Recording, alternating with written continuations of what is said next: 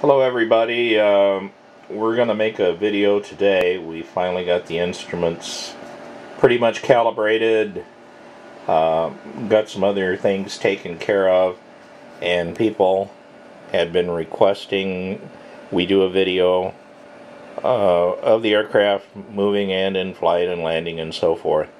So we're going to do a video today. The captain is my son, Jeffrey. I'm just going to be sitting videoing things. If you noticed over on the screen, we now have the waypoints and the airports, which we didn't have before. Very, very minor problem, but being the computer dunce that I am, didn't know how to fix it. Also, the flaps gauge is working, but it's not calibrated as the way it should be yet, but nevertheless it is working now, not being recognized as an airspeed gauge. So we're sitting at Sacramento. Our passengers are loaded in more ways than one. So what we're going to do is we're going to go through the engine start procedure, push back, and taxi out on this video, and then in part 2 of the video we'll have the takeoff will be down the runway ready to go and take off. So Captain Jeff, let's go ahead and turn on the fuel pump switch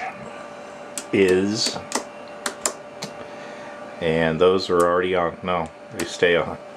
That's your APU system, okay? And we're also going to tell everybody to get buckled up, okay? And we're going to start. You start whichever one you want to. In this case, it's engine number 1. And if you notice down here, the start valves are open. And at about 20%, the fuel lever goes up, lights out, engine is stabilizing,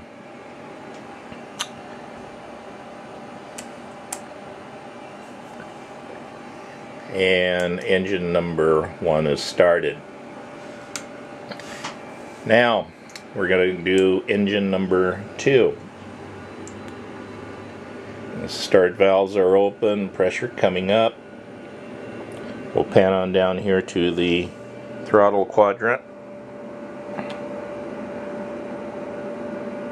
and fuel lever will be coming up, and engine number 2 is started and is stabilized.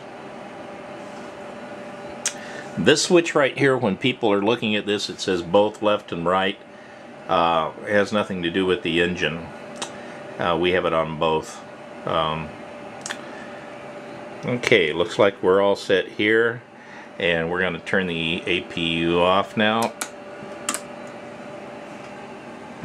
And we're clear for pushing back, and we're going to give 5 degrees flaps.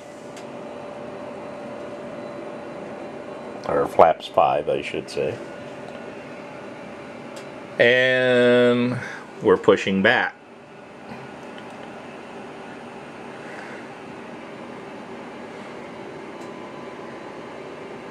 It's a really warm day here today, which is quite unusual for this time of year.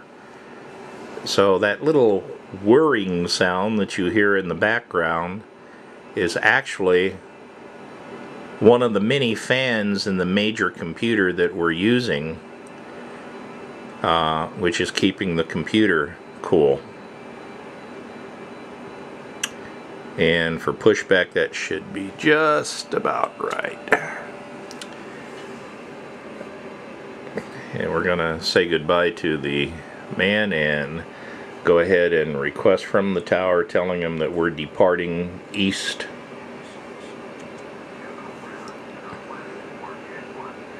And we're using the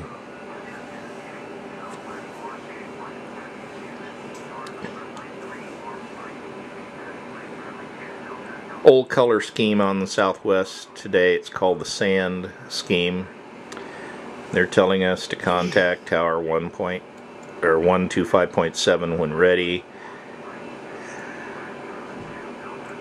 and they're telling us to hold short on runway 34 right, which is one of the two runways that Sacramento has, and that means we're going to be headed north on takeoff. So we're going to go ahead and taxi out right now.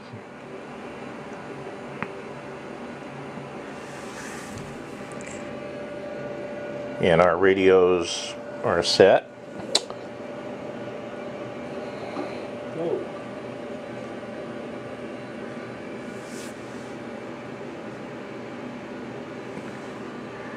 And away we go out to taxi. And we're clear on the right and the left.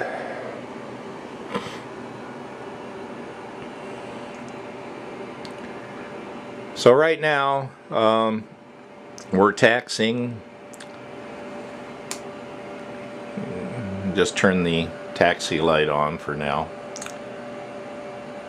And what we're going to do is we're going to kill the video right here, and when we get down ready to take off at the end of the runway, we'll start part number 2 up.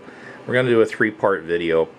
Part number 2 will be the takeoff, and part number 3 is of course going to be the landing, hopefully on the right runway. And my son Jeff here, we did a little practicing a while ago, and he was doing real good on his landing, so now he's under pressure because we're doing a video, so we'll see how things work out there. So we'll pick up the video in just a second.